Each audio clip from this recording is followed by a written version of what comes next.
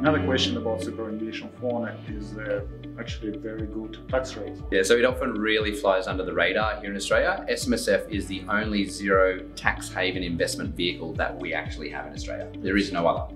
So what a lot of people will do is take whatever they're getting in their retail or industry super fund and then roll that across into a self-managed super fund. And the benefit there from a tax point of view is when you hit retirement, it is a zero tax environment.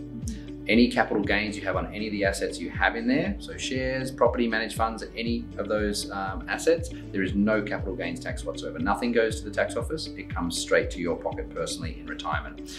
The rental incomes of the property also have no income tax on them because again, it is a zero tax environment.